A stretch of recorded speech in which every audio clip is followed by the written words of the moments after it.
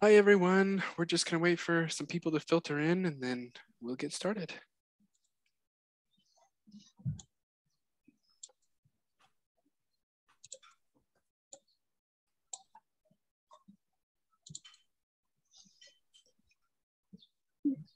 Yeah, we'll just wait one more minute to let everyone get logged in. Make sure you can see and hear. You just sit back and relax. Introduce yourself in the chat if you like as well.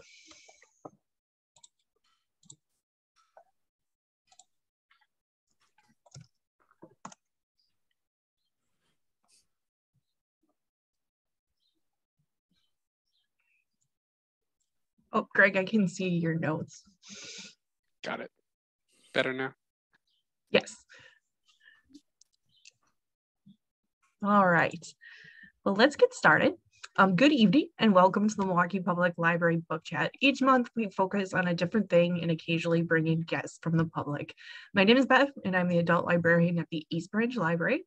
With me tonight is my co-host and esteemed colleague Greg, who is a manager at the 7th Street branch.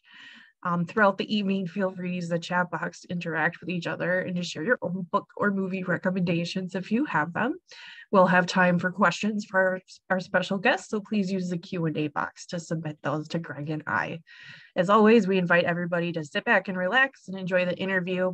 We'll be sending you the recording and all of the things we talk about tonight in a follow-up email, so no need to take notes. All right, and without further ado, let's introduce our special guest. Tonight we have with us Kristopher Pollard from Milwaukee Film. He is an artist and illustrator and has been the membership manager for Milwaukee Film for the past 10 years. Born in St. Louis, Missouri, he moved to Milwaukee 20 years ago to work for the Harry W. Schwartz bookshops and has called Wisconsin his home ever since. His love for film is only rivaled by his love for books. Welcome and thank you so much for being here tonight. How are you? Thank you so much. Yeah, it's great to be here. Awesome. So, you're not originally from Milwaukee, so tell us a little bit about growing up and did you love your public library as a kid where you were living? Oh, yeah. Yeah, so I grew up outside of St. Louis in a small town called Wentzville, which is just like it sounds. It's very small towny. But I do remember, my mom claims, and I like this, I think she's exaggerating, but I like this fact. She claims that I started reading at age 2. She said we were at the doctor's office and then I could make out the words in the kids' books. Now, I don't believe her because my mom loves to exaggerate, but I like telling that story anyway. But yeah, she used to take me to a real small library we had in town, and I loved picking out like 5 or 6 books and taking them home. And there's the smell to the library that there's like a definite sense memory. I remember loving it. And I read a lot as a kid. There was like a area, I'd say in like between like middle school and early high school where I didn't read that much. And then I got really back into it once I got into like high school, kind of got my footing in high school. And then ever since I read a ton. But yeah, originally from outside St. Louis. I like that you said St. Louis because that made it feel real. Is that how you say it? Where you're Not from? at all, but I was like, oops. It's like, meet me in St. Louis. It's still got, I mean, for fun, you'll say it that way. So I liked it. We had a guest on like last week, and it's from the Hebrides in Scotland, and we were figuring out how to say certain things. So give him a best go. Good times. So you moved here to Milwaukee was it to get the job at Harry W. Schwartz, or what brought you here? Yeah, I had a friend who moved up here to go to UWM, and her boyfriend at the time, we all helped her move, and I just was here just for fun, just helping her move and exploring the town. And I genuinely fell in love with Milwaukee within the weekend. And I'd been working at a big chain bookstore. I worked at bookstores for like 10 or more years. But I was working at a big corporate bookstore I didn't care for. And I came up here and I saw the Harry Schwartz bookshops and I loved them. And just on a lark, I applied. And by the time I got back to St. Louis, I got an interview and then I got hired. So it was very sudden, and I'm not a spontaneous person. It was the most spontaneous thing I've ever done. So within a month of visiting Milwaukee, I moved here. It was a great choice. It was like really a great move for me. And I worked for the shops until they closed a little bit before, and then moved on and eventually got the job at Milwaukee Film. That's awesome. Yeah. Well, we're glad That's to a have big you in the jump. city. Yeah, it's a big jump. Yeah, it's from books to film. How did that happen? I know. I didn't stray too far, just That's so great. Let's see. So you're now the membership manager for Milwaukee Film. What does that entail for you? Yeah, so we have this incredible membership program that it's a way for the community to support what we do, and at the same time they get all these great benefits. So I manage that. I mean, that's the simple version of it, but a lot of it is really forming a relationship with all of our members, which has been incredibly easy to do because they are very kind. They really engaged. So I talk to them. We have a monthly member screening. So if you become a member, there's a free film for you every month that we program ourselves. It's not just like whatever happens to be playing. It's something specifically for members. So I see them every month at that. I email with them all the time, different communications. They have questions, I answer them. It's really great. The benefits are amazing, and it really helps support what we do. But it's really grown. Like when I started, we had like 450 members. And right before the pandemic hit, we were on our way to 6,000 members. So yeah, it grew really, really fast. But everyone has been so, like, I was talking about, I worked retail for so long. And when I got the job at Milwaukee Film, I'm like, oh, I got to work with the public again. And I was like, this is going to be terrible. It is the exact opposite experience I had working retail, where everyone came in and was the worst version of themselves. In this case, everyone is just so supportive and kind, and it makes my job, I don't want to tell people my job's easy because it's, I work hard, but they make it easier than it could be. So really, it's just about that relationship with our community, and our membership our membership program supports all the great stuff that we're able to do in the community with our education programs, our filmmaker services, the upkeep and the maintenance of the beautiful Oriental Theater, which is amazing that that's a place we get to frequent so much and take care of. But they support everything that we do in those rooms. And so we try to pay them back with some great benefits and show them great movies. So it's been great. It's been really nice. Yeah, I mean, I personally know so many Milwaukee Film members, and I work at the East Branch Library, so we're right across the street. Yep, we're neighbors, and we've hosted, many of the talkback sessions from the films. And now that you're at the theater permanently year-round, that's been just really awesome. And we're so happy to be seeing life come back to that area, because it was sad for the past couple years, and we've been missing out on it. No, absolutely. It was so nice, since we just came off of the film festival. And I mean, we had also seen people back in the theater, prior to the film festival, but we understood it was like a slow, dip your toe back in, a little cautious, totally understandable. So we expected that. But during the festival, it was so nice to see, big groups of people come back. Honestly, it sounds weird, but I love seeing the lines. Like, granted, I'm not in them, but I would go hang out with people in line. It was just nice to see people lined up, getting ready to go see a movie. And I have found that in the Midwest, especially in the Midwest festivals, people are like, the lines are great. Honestly, people chat with each other. I've talked to so many people who meet each other and become friends because they're like, oh, what have you seen? Have you heard this is good? And on and on. So that's been kind of amazing. But yeah, it's nice to see people back. So the film festival just ended last week, right? Yeah, last Thursday. You're gonna have to tell us what your favorite film was. Oh, happily. I can't. And when asked what my favorite anything is, I can never give you one answer because I'm not good at paring it down. Me neither. It's okay. I'll just give you two or three. One was the Velvet Queen, which is this unbelievable looking nature documentary about these men who go into the Tibetan mountains looking for a snow leopard, which is a very elusive animal to find. Despite whether they find it or not, you see a ton of other animals and wildlife and these beautiful landscapes. and the photography in it is stunning.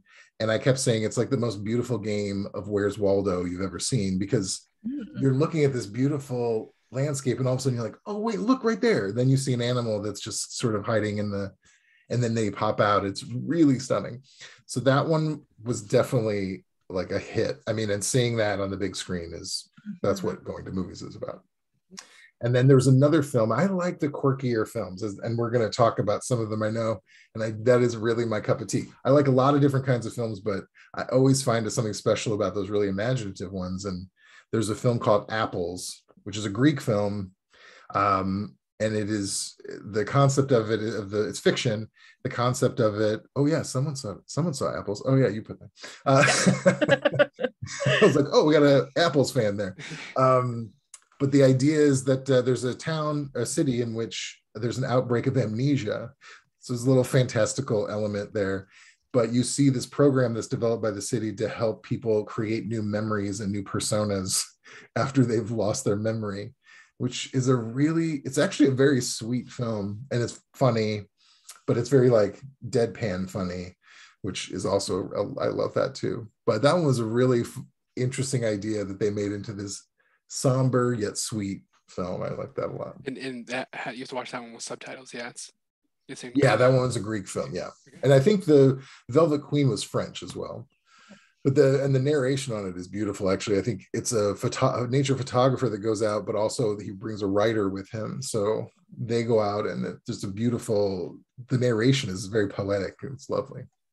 Great. Yeah, to put those on my list. Yeah, those two are fantastic. All right. So since we're talking about seeing movies, I think we have to ask you this. Yeah. Popcorn or candy at the movie theater? Oh, this is easy for me because I love popcorn. I love popcorn, and the Oriental does have delicious popcorn. In fact, when we had to do member screenings virtually for a while, we did have a ton of people say, can I just come pick up some popcorn and then take it home, which was really delightful. But I've always found it to be such a strange snack to have at a movie where you're supposed to be quiet, because it can be a fairly loud snack. So, but I still indulge. I'm not saying you shouldn't buy all the popcorn at the Oriental Theater as much as you can. Ruin your health, go for it. But for me, I'm more of a candy guy. I'm all about Sour Patch Kids. Only in movies. That's the only time I have them. Oh yeah. See, I'm less of a fruity candy. I'm more of like a chocolate kind of guy. But an occasional Skittle will make its way into my mouth. So yeah, I get it. Yeah, I was always Junior Mints or popcorn. And recently I finally dipped my toe back into going to the theater because I very much missed it. And I've been getting an icy because I can have a straw and I can wear my mask and just kind of. I would like to recommend, my fiance likes this, I believe she's the one that turned me onto this. Junior Mints in your popcorn. I bet that would be really good because it kind of get melty. Yeah, a little sweet, a little salty. I'm doing that next time. For my first movie back into the world, I went to the Oriental and had a great time. I think I went and saw James Bond, the new James Bond movie. That was actually a great movie to get people back because it was a big movie people have been waiting for. So it was really nice. Like, come on back, watch James Bond, and you'll see it's safe.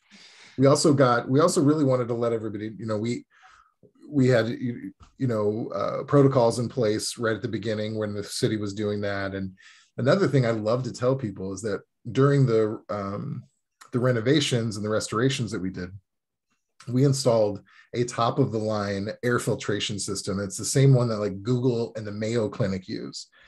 And that made me personally feel better knowing that the air was literally being cleaned regularly through the day. And when I tell people that, they're like, oh, okay. That made me feel a little bit better. So I don't have any allergies in here, maybe. Yeah.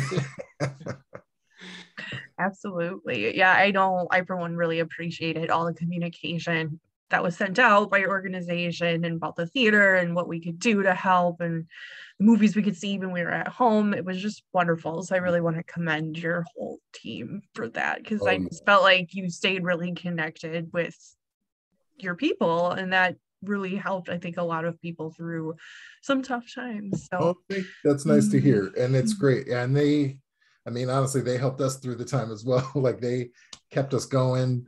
But it was nice to be able to, even though we couldn't be together, during the thick of it, it was nice to be able to still email them, talk about the virtual films we were showing. But this was great. And then we started doing member screenings in person again, last, I think, November or December. But it was at the festival. It was just great to see everybody every day all at once. It was kind of nice. Yeah. Absolutely. So beyond like a movie memory, do you have a favorite Milwaukee Film like fest memory that's like silly or just something somebody might not know, but like share something fun? Absolutely. I'll do a sweet one and then a slightly darker one. Yes, perfect. Get a variety, just like Junior Mints and popcorn. We'll do sweet, a little salty. I do love when I see kids come into the Oriental Theater. But I've a couple times I've specifically seen a little kid come in and then just look, his head just goes up and just start pointing at all the things. And I think one of my coworkers said that a little girl came in once and asked if a princess lived there, which just made my heart melt. But it is interesting thinking about a kid is not seeing a building like this. They're going to see, if they go see their first movie at the Oriental Theater, it blows my mind knowing that that's going to be your first movie memory in this beautiful place. So I love that. That's just adorable. And then something that we had, this was several years ago, we had a very dark film called The Tribe. And it is one of those very difficult to watch movies, very intense. And a woman saw it and she passed out in the middle of it. So, let me just say, spoiler alert, she's fine. I don't want to worry about it. She was fine. But it sounds like paramedic came, checked her out. She was fine. I don't know what it was that happened, but she recovered herself and she was fine. But the best thing that happens is she said, I just really want to find out how this movie ends, though. So after all of that, she still wanted to go back and finish the film.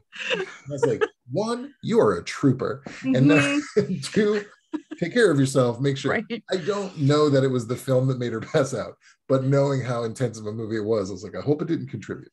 But she was great. Could have get you. You know how scary movies and intense movies, they get your blood, and your heart beating fast. Right. Could have been me. I don't know. Like, it's pretty scary. I got to see The Shining when Milwaukee Film hosted it on 35 mil, which was amazing. And I just remember like the music was so like intense and it was so good. But I was like, I'm very on edge, but this is very awesome. That was a cool screening. We have great projectionists that come when we have 35 millimeter, and projectionists, especially with like a horror movie or a movie that really calls for it, they love to turn the sound up like a rock concert. So I'm sure the music was very intense, and that I remember was absolute sellout. Like every seat, you were like hustling, going, oh, this is here, see here. So to know that place, which holds over 1,000 people all together, tense music and intense film. That's great. I think it was the former brewer John Axford had hosted that, and I remember he came out on like a tricycle and like overalls. That's and I was scary. like, this is delightful. And he's like 6'4", 6'5", and he dressed up as the child from the film.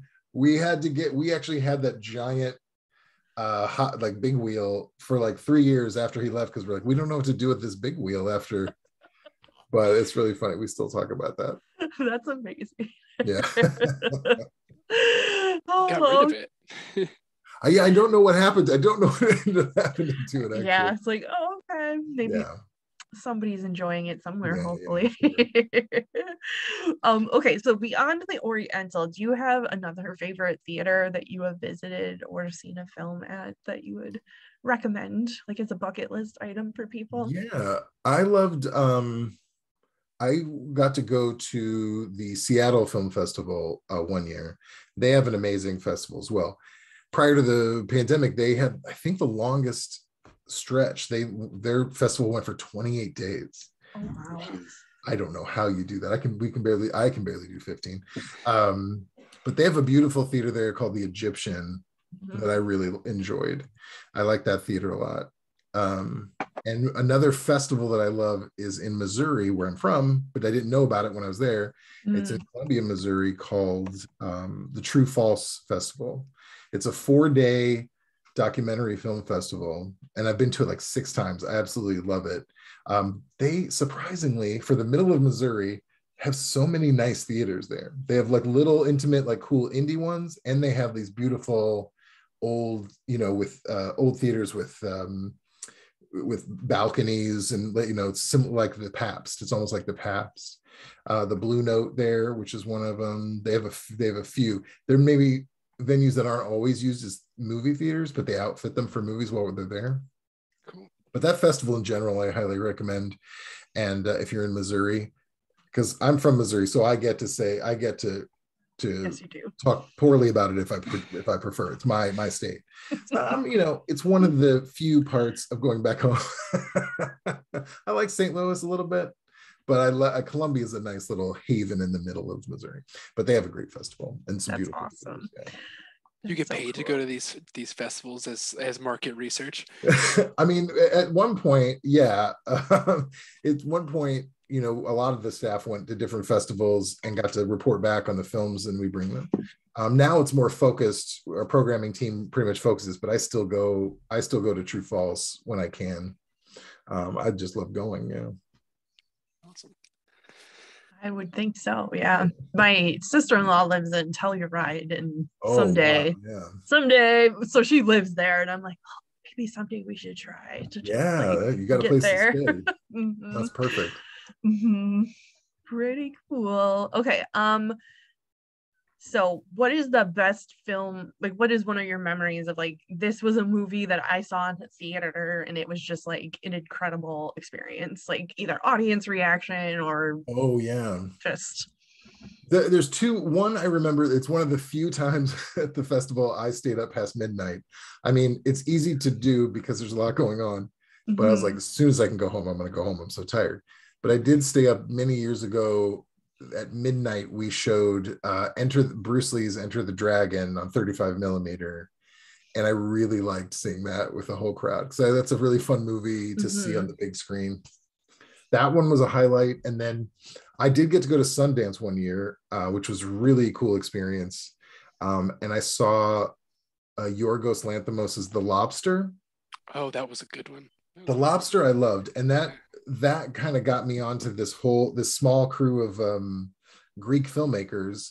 Apples, that I mentioned earlier, is sort of at the tail end of a thing that they were referring to as the Greek Weird Wave, which is a great name for a small handful of filmmakers that were just making these kind of odd concept films. But The Lobster was like right up my alley. It was such a strange and funny and a little bit morose film. But the audience there, it was packed and everyone was cracking up. And it was a challenging movie and it was a strange movie, but everyone was on board. And I just love it when we're all in the same direction. We're all really liking the same things. And just everyone's audience reaction was so nice. So those two are standouts for me. Yeah, it's totally different when you're at a film because like a film is a very individual thing. It's how you are interpreting it and experiencing it. But then when you're at a theater, it brings this whole like group aspect into it. I saw even without talking. Yeah, I saw the movie later with a much smaller crowd, and no one was laughing, and I just found that so interesting. Like these very different. I mean, I feel like when you have more people, the more people you have, the more people are comfortable reacting. It could just be that they didn't like the movie. That's fine. But it also could be that thing of like, oh, I don't want to be the first one to laugh at this, Right. That's the one where you either have a confused look on your face or you're laughing. It's one of the two. Exactly. Or both. Like,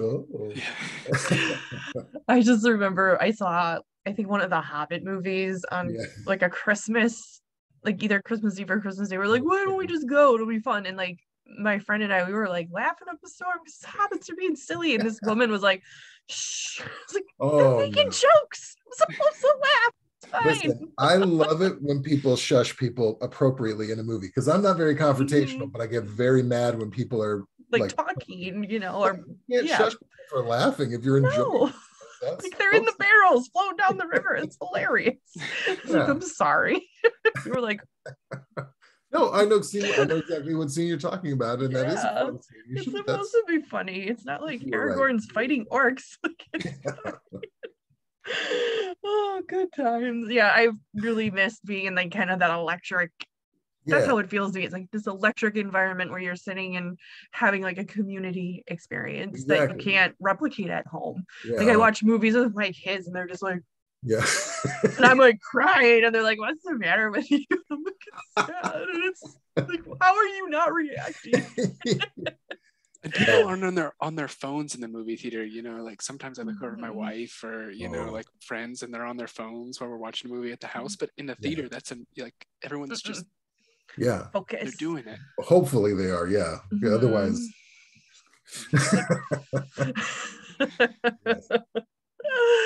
Oh man. Okay. So not only are you the creative or the membership director at Milwaukee Film, you're also an amazing artist. So we, looked up some of your work, and we'll show everyone some examples when we turn our slides back on. Oh, sure. How did that happen for you? Have you always drawn? I noticed you do a lot of commercial and commission work too. So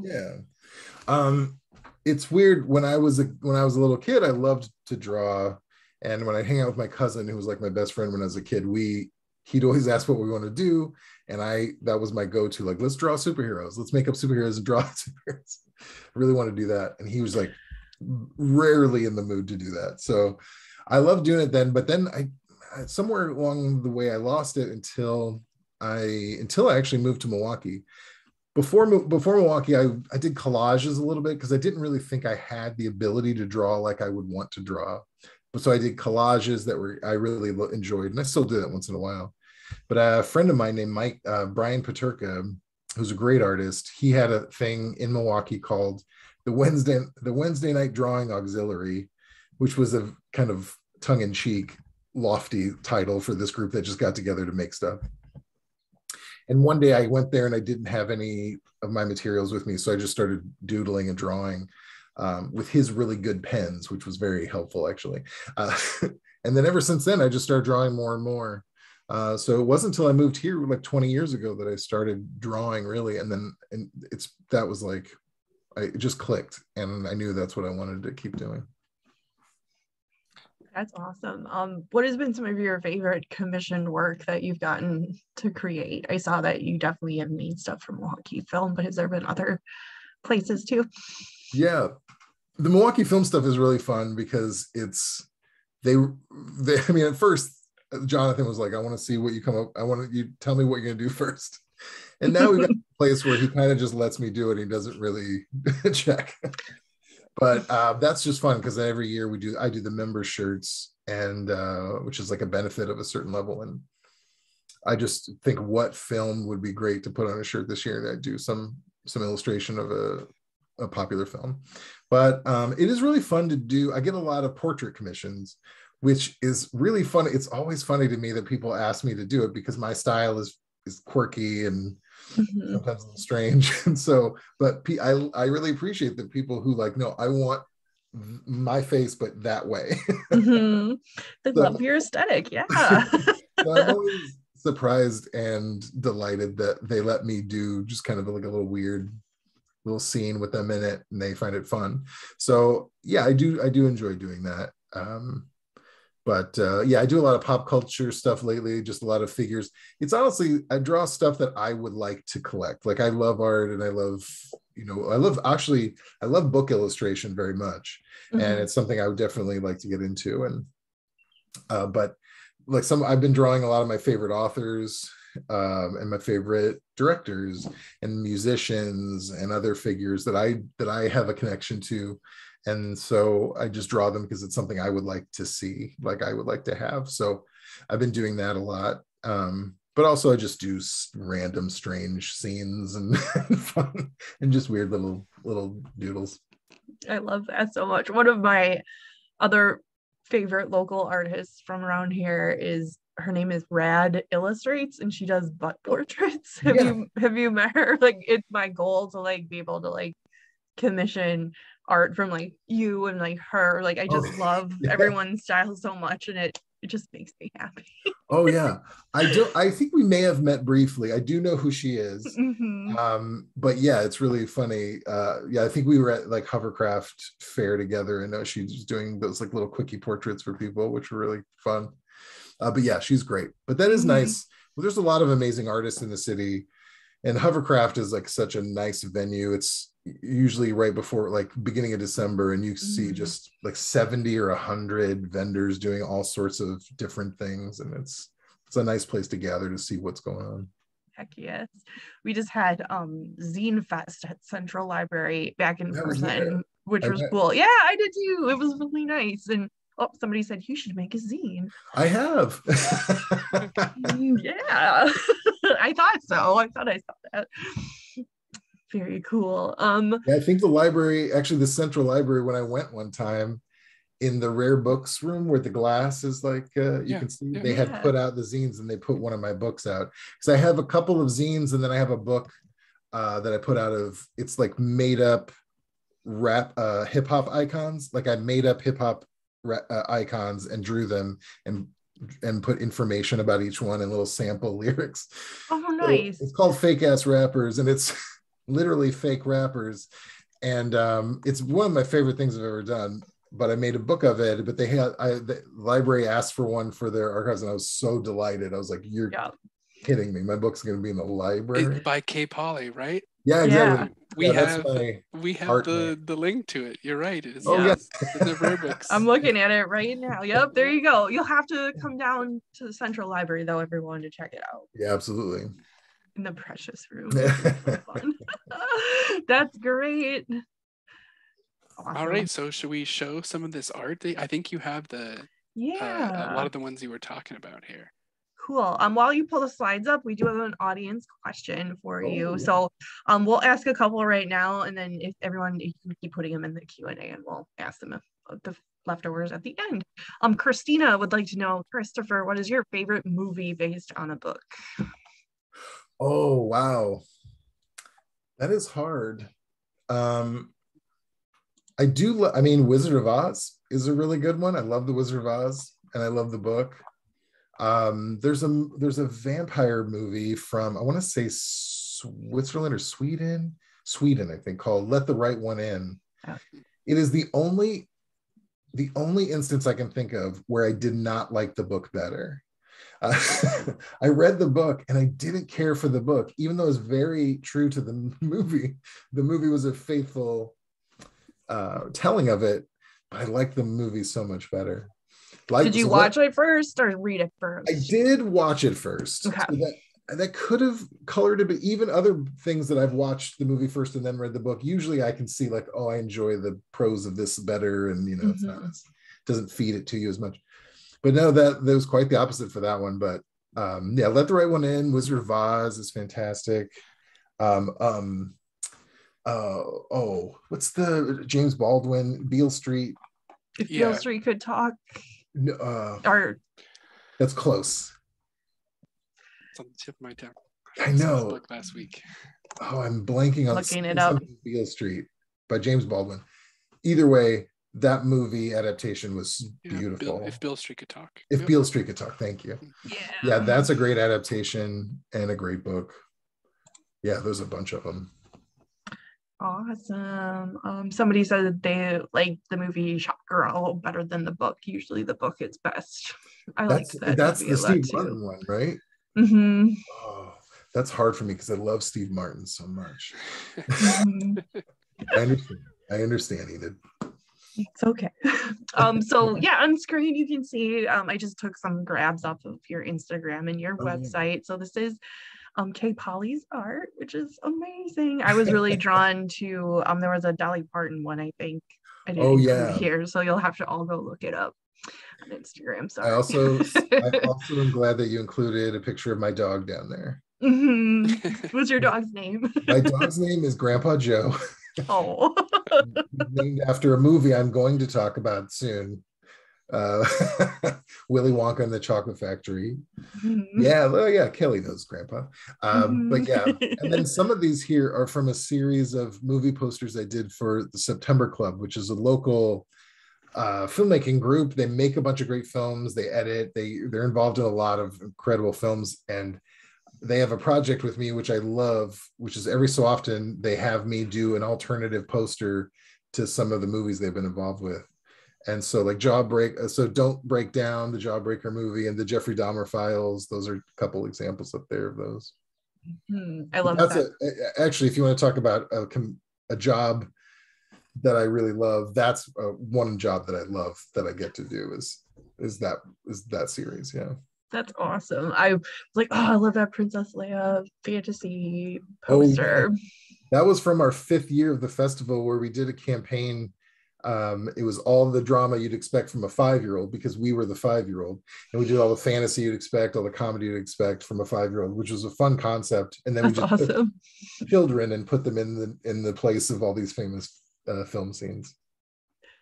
I love it. I do want to say to all the Star Wars fans, I know that Princess Leia did not use a lightsaber. She should have.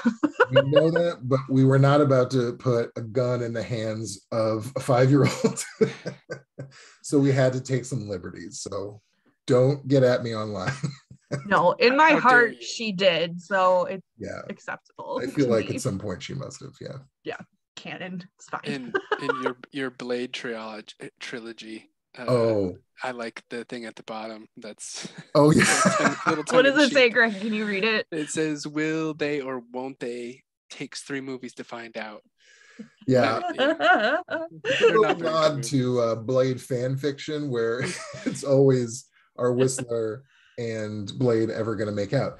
And I have a real soft spot for the Blade movies because they're both really genuinely good and genuinely bad at the same time, which is a lovely combination. The third, I think the last one is just pretty bad, but the first one is pretty good. I am the only one you'll meet who thinks the third one is my favorite, but it is because it is so earnestly bad and then also genuinely funny in many parts. I'm a Blade Trinity apologizer or whatever. I love that.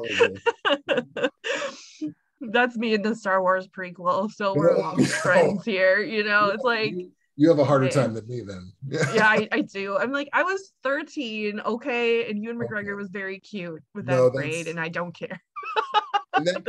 They're very bad. I was a fully developed adult when I watched these movies, so I have no excuse. They're fun. I don't care. You're right. All right.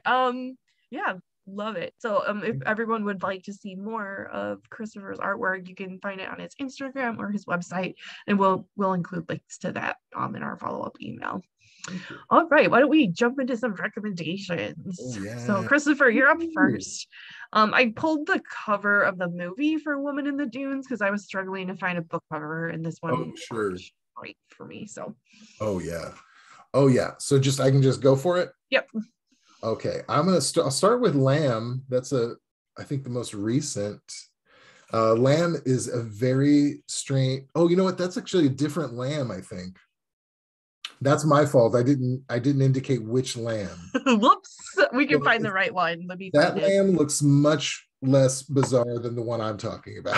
I was like, yeah, that looks right. No, that's okay. The Lamb came out just a couple of years ago, or maybe last year. No, just last year, I think. And it's a very, very strange film about 2 people living on a farm, and they have, farm animals and stuff, and they sort of adopt a lamb child, a half lamb, half human baby. And then hijinks ensue. Essentially a very dark but actually kind of sweet premise of this lamb human that they take in, and the sheep are a little territorial about as well. So there's a bit of a feud, and there's a moment, and I hope people will be brave and check out this film because it is a strange film. And there's a moment in that film, though, where I was just shocked about was the thing that happens was so surprising to me.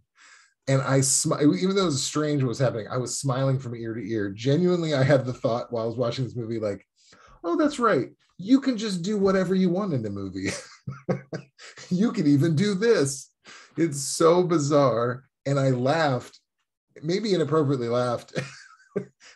This very strange thing that happened. Anyway, I mean, the whole movie's bizarre, but I just love a movie that surprises me like that. So you're already going in knowing it's an odd film, and then you're surprised on top of that. Very impressive. So that was Lamb. And then I'll do the other movie too. That's just, people ask you what your favorite film is. That's a very difficult question, but my go-to is always Willy Wonka and the Chocolate Factory.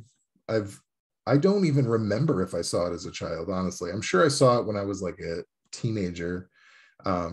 But this is like the kind of movie that I wish still existed. We have access to a lot of technology now for films, which is great. I'm not like I don't want any technology in my movies, not at all. But I do love a movie that didn't have those advantages and still comes up with this colorful, incredibly imaginative fantasy world, and absolutely based on these like completely precious kids books by Roald Dahl. Yes, Gene Wilder. Thank you, Enid. Enid, you and I are best friends. Gene Wilder is a genius. He's genuinely one of my favorite human beings of all time. I think it's and from Milwaukee, right? Isn't he? Yeah, he is absolutely from Milwaukee. He's one of ours. And I think the best thing about him is that I think he even said this, I'm not even trying to be funny. I'm trying to play the character earnestly, which you really see, like, he's not necessarily doing anything particularly hilarious. It's just funny because he's so believable in what he's doing.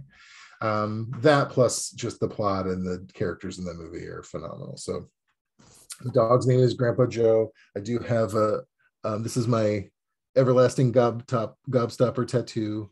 I'm definitely an obsessed. The snozberries do taste like snozberries. Obsessed with the movie. So those are my two movie recommendations.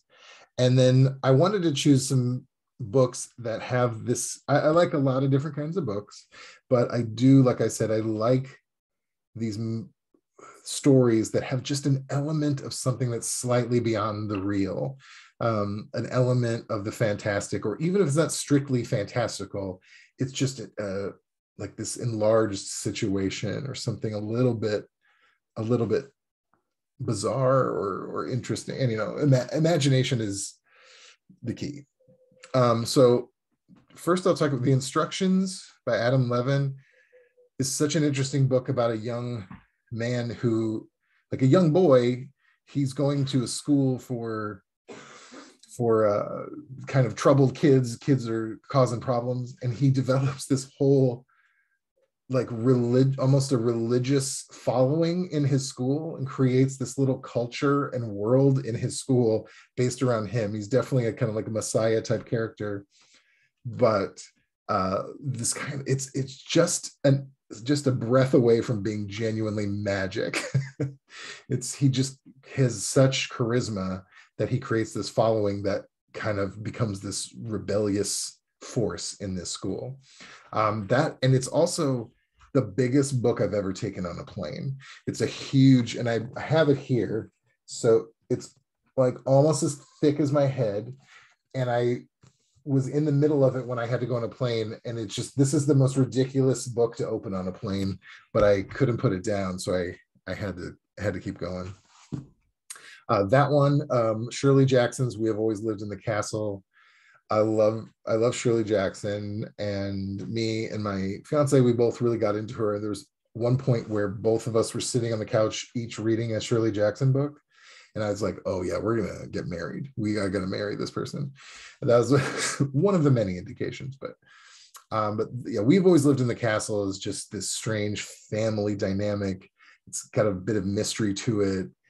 And the characters in this family are so quirky and strange that, again, it has that element of the fantastic without actually being a fantasy.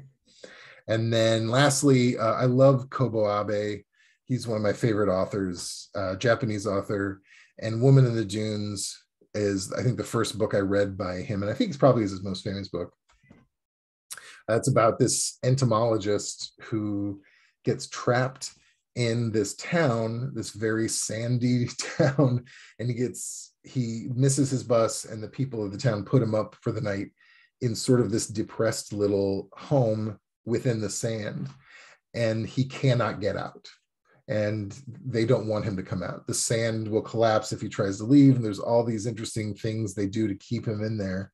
And they try to get him to help dig out their eternally shifting and be a town that's being buried all the time. And so they just keep him to work him, and they send this woman in there to sort of be a companion to him, and they develop a relationship. Again, this very odd scenario that turns into this weird little world below the sand. So I love those books. Again, I love, nonfiction. I like a straight mystery. I just like classics, but the books that have this heightened level of imagination always impress me just like a little bit more than anything else. So those are my recommendations. Yay, those are great. And then again, don't worry, everyone, we'll include all of these in our follow-up for you with links so you can get them for yourself. All right, I think Greg, you're next. All right, so I chose 3 books that had films to go along with them. Let's start with the Guernsey Literary Potato Peel Society. This was when my wife turned me on to. She wanted to watch the Netflix thing, so we did. It's on Netflix, but the book is actually really nice. It's historical fiction, so if you want, it tells the story of the society that's on the island of Guernsey, which is kind of in between France and England in the Channel area, and it was occupied by Germany during the war. And this society basically helped people hide from Germans during the time. And of course, it has romantics involved and all of that. But, if you're looking for kind of a little bit of, of fiction mixed with some history of World War II, it might be interesting for you. And the Netflix show wasn't half bad either. A Man Called Ove. I really like this one. I really like Fredrik Backman. I think he's Swedish. You have to watch this one with subtitles if you want to watch the film. But he's got a lot of good ones. I really liked Man Called Ove because it has like this really weird humor to it. Like, this guy is such a curmudgeon, but he's like such a stand-up guy who always does everything right, but he's like mean too, and he's hilarious at the same time. So I really enjoy it. It's also sad and happy at the same time. So read it, or better yet, I think I actually like the movie one of this more because the actor, he was just so amazing, and I'm not going to try to pronounce his name, but the actor was just so amazing how he like played this like really depressed, grumpy person who yet is hilarious. And then I had to include this one because I like Agatha Christie, of course, and she is, the top of the charts if you want a fun mystery, right? So Death on the Nile, I think 1937 or 1939, she published this book. Hercule Poirot, it's a Hercule Poirot mystery. They just came out with the movie, Death on the Nile. Really fantastic. I enjoyed every part of it. It's kind of like that, really like, what's going to happen, right? It's like one of those mysteries where like, what's going to happen. You don't know how it's going to happen, but it's going to happen. But if you're looking for a really classic mystery with a cool new film to go along with it, this is your one.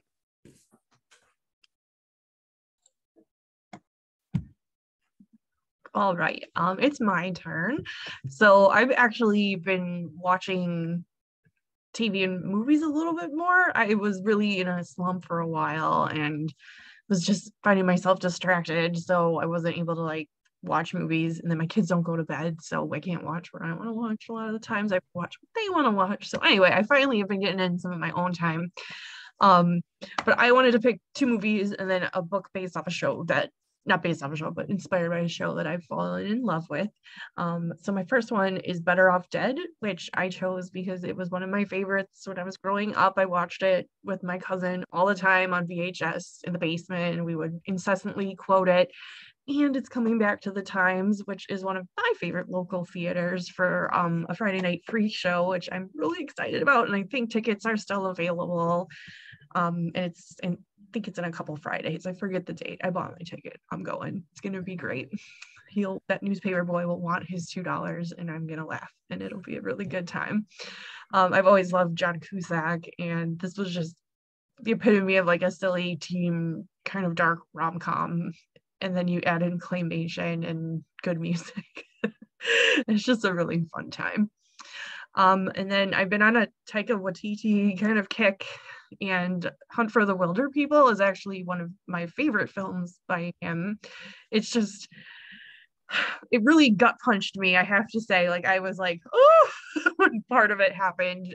It took me out a little bit, but in a really loving way, he brought me back to like, this is why this film went this way. And like the boy actor who's now grown up and doing lots of great things, he's just fantastic. And it's just beautifully filmed, touching, and like everything I want in a movie, basically. And I cried and was uplifted. But you can watch it yourself now on our Canopy subscription, which we have now with the library, which is great. So I'll include a link to that so you can use your Milwaukee Public Library card to check that one out.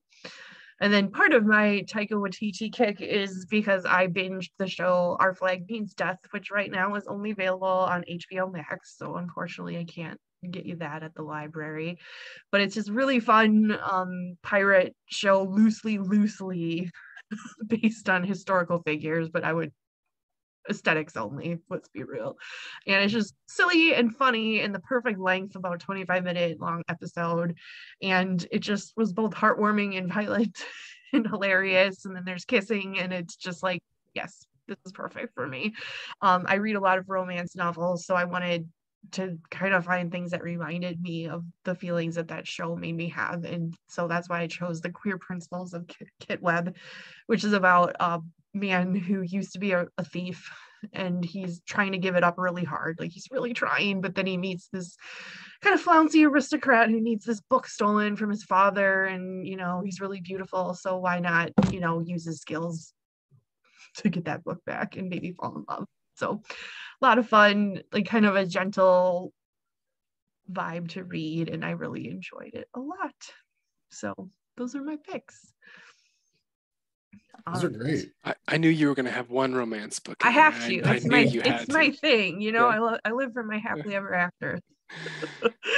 I love Hunt for the Wilder People so much.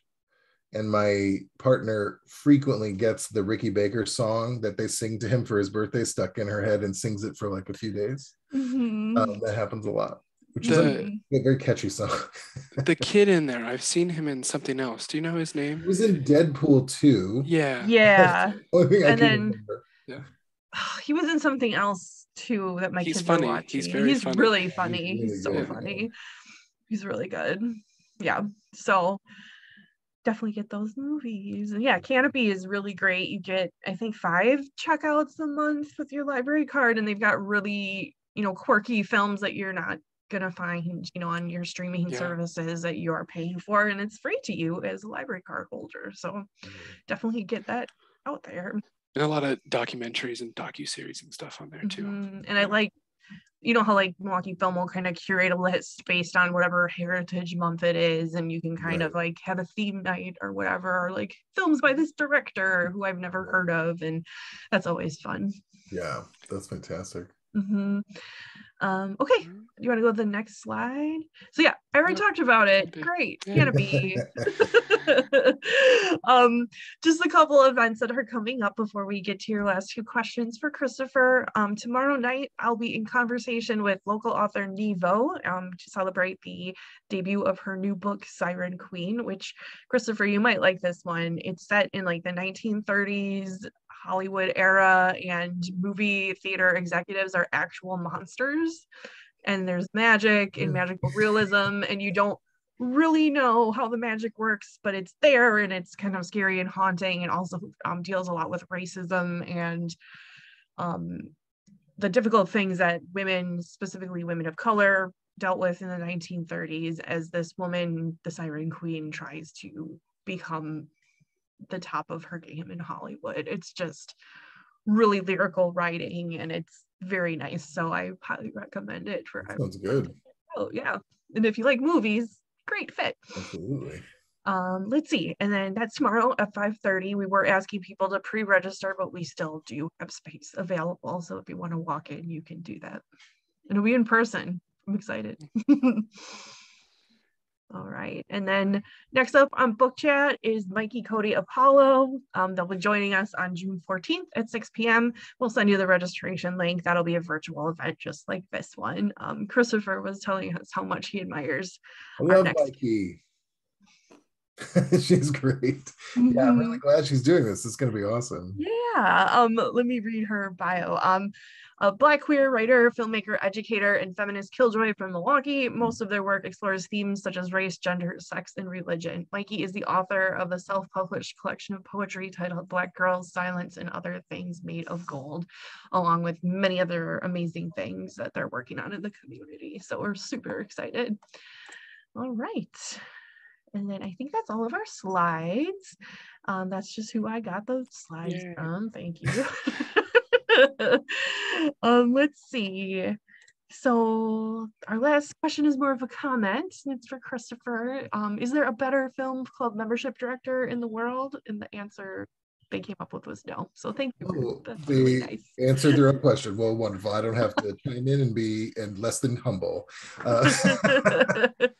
That's very kind. Thank you very much. That's nice. Yeah, and then just other nice comments. This was wonderful. Thank you. Libraries are cool. We agree, obviously. And then, yep, lots of thank yous. So any final words for our guests, or what can they expect next for you or Milwaukee Film? Where can they find you? Yeah, I mean, for Milwaukee Film, if you have not considered becoming a member before and have hesitated, it's a great time to become a member of Milwaukee Film. Like I said, we have a great monthly member screening, which we curate just for our members. It's a good variety that throughout the year, and we get a lot of people in the room in the main house of the Oriental Theater, and we come out and we greet them and talk to them and then show a great movie. So you can go to mkefilm.org/members and you can check out all the great benefits there. We're going to be doing some really, really cool stuff. Yeah, I recognize a lot of the names of the people who are watching, so a lot of you are members already, and I appreciate it. Oh yeah, look, all of you. I know all of you people. That's how we got him here, don't you know? Yeah, look at that. So yeah, it's been so much fun. So definitely check that out. We got some great films coming up at the theater. Check out the Oriental Theater website. And then yeah, if you want to see any of my artwork, my Etsy site is the best place, but you can find it through my Instagram or my website, kpolly.com. I'm kpollyart on Instagram. Very cool. Also, summer reading will be starting soon, I believe on June 1st, and we already received our grand prizes from Milwaukee Film. So if you participate in the adult summer reading program, you might have a chance to win one of those memberships. But if you really want, I just say, just go for it. You can always give that one you win to a friend, and then you can go together, and it's fine. But what a good way to get a membership is just to read a bunch of books. That's nailing it. Pretty cool. Just 5 over the summer. That's no big deal. I love it. You can listen to them too. Read some picture books, some novels. And every branch is going to give out a membership, right? Yep. So 13 chances to win, right? Yep. That's awesome. Well, all right. Well, thank you again so much for your time. We're so thrilled you were able to join us. And then thanks to everyone for attending. We'll be in touch in a couple of days with the recording link and all of those other great recommendations we had this evening. Have a good night, everybody. I'll see you next time. Thanks for coming.